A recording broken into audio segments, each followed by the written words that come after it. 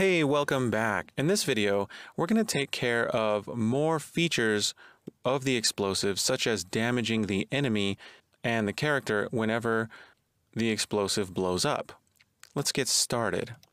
Now here's our bullet hit implementation function.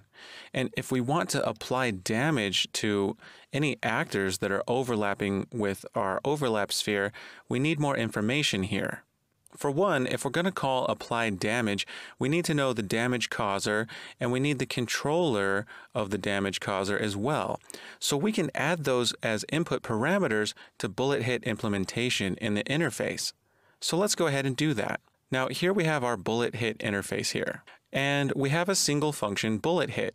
Now we need to add a couple input parameters to this so that whatever gets hit by the bullet has the right information.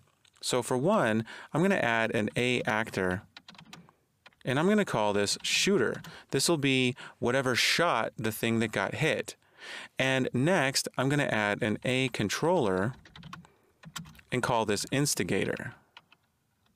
And this will be the controller of whatever it is that shot the thing that got hit. So now that we have two more input parameters here, we need to reconcile this with any classes that implement the bullet hit implementation function. That's going to be the enemy and the explosive. So let's start with the enemy. Here in enemy, here's bullet hit implementation. We need to add those two new input parameters here to this function declaration. So an actor called shooter and a controller called instigator. Now we've added it here to enemy.h, but we also need to add it to enemy.cpp. So I'm going to add them here as well. Now we need to add these input parameters to the bullet hit implementation in explosive. So here's explosive.h, and I'm going to paste in those input parameters here.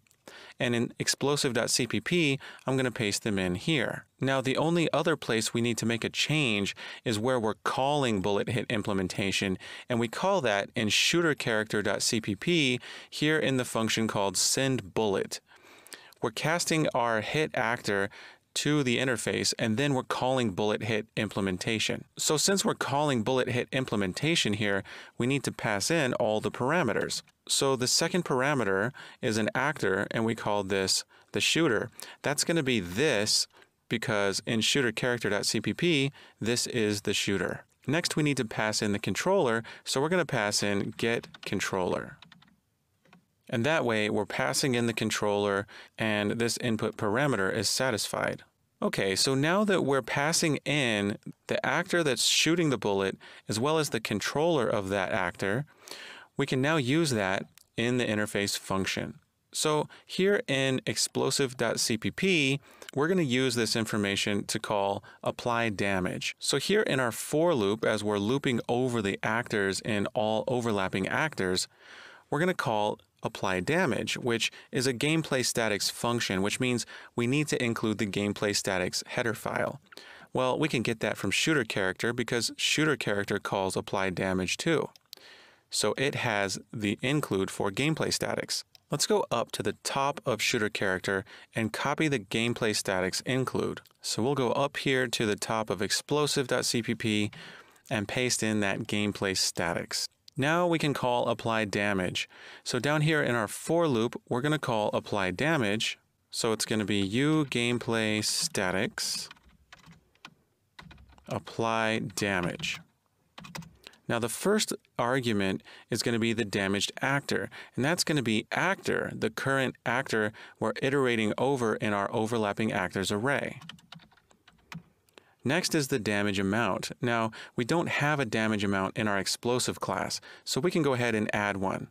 Let's go to explosive.h in the private section and add a float called damage. Now, I'm going to copy the U property for overlap sphere just to make this edit anywhere, blueprint read write. Now, for the comment, I'm simply going to say damage amount for explosive. And we can give this a default value in the constructor in explosive.cpp.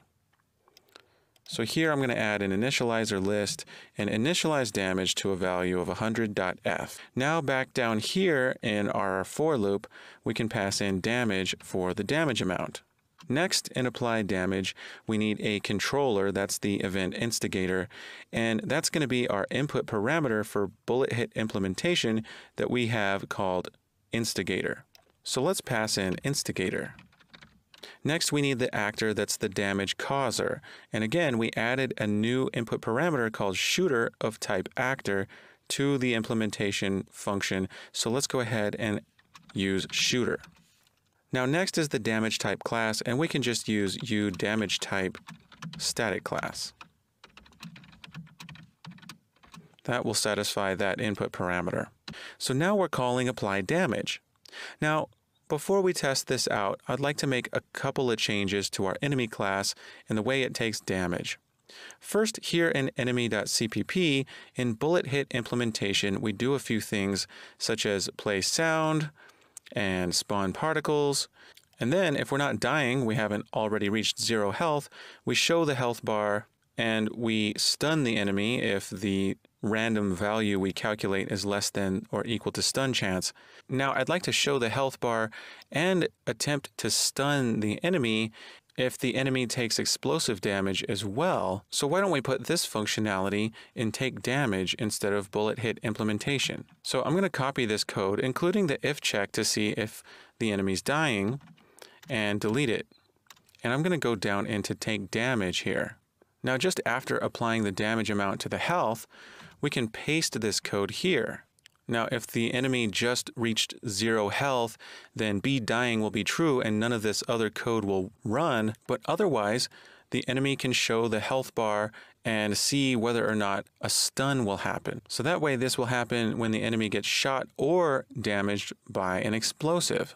Now, before we compile and test this out, we're going to go into Agro sphere overlap and place a couple of if checks here, just so we don't risk accessing a null pointer. So here in Agro sphere overlap, we're accessing enemy controller. Now, if an enemy is already overlapping with the overlap sphere and this gets triggered before the enemy controller is valid, then we'll get a crash. So we need to check this enemy controller first. So if enemy controller, then we know that enemy controller is valid, but then we're also accessing the Blackboard component, which means we should check to see if this is valid as well. So we're going to check that. We're going to say if enemy controller get Blackboard component. And if that is valid, then it's safe to go ahead and call enemy controller get Blackboard component and set that value here. So now that we've fixed this vulnerability, let's go ahead, compile, and try this out. Okay, so we get a compiler error because it says the declaration of instigator hides class member. So apparently we can't use instigator. That's going to shadow one of the class member variables.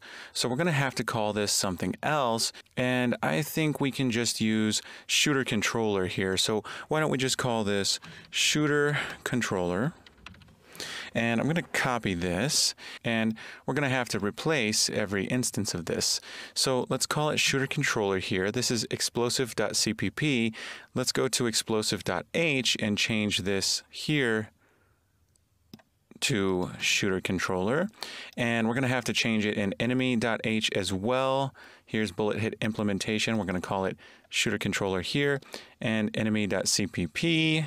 Let's find bullet hit implementation and change this to shooter controller. And finally, we need to go to bullet hit interface.h and change it there. And then before we compile, we need to come back here into explosive.cpp in bullet hit implementation, and our call to apply damage must now use this shooter controller input parameter instead of that instigator here. And then finally, the last compiler error we're getting is because we added this return statement here in take damage, and of course take damage returns a float. So we can't just say if be dying return, we have to return something, and since we're returning damage amount, that's what we'll return here. Okay, go ahead and compile this one last time and this should work. Okay, so we're back in the editor. Let's go ahead and test this out. There goes an enemy and boom, and the enemy is dead.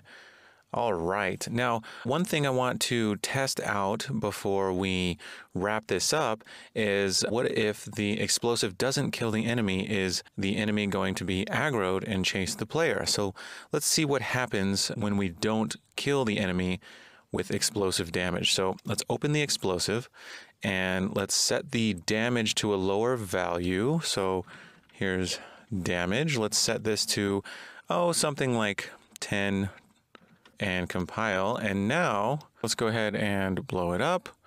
And the enemy has been aggroed.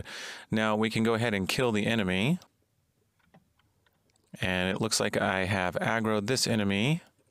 So I'll go ahead and kill that one as well. Okay, so that is looking good. So that's going to wrap this video up. We now have an explosive barrel that can damage and even kill the enemy. That's going to conclude this video. I'll see you in the next video.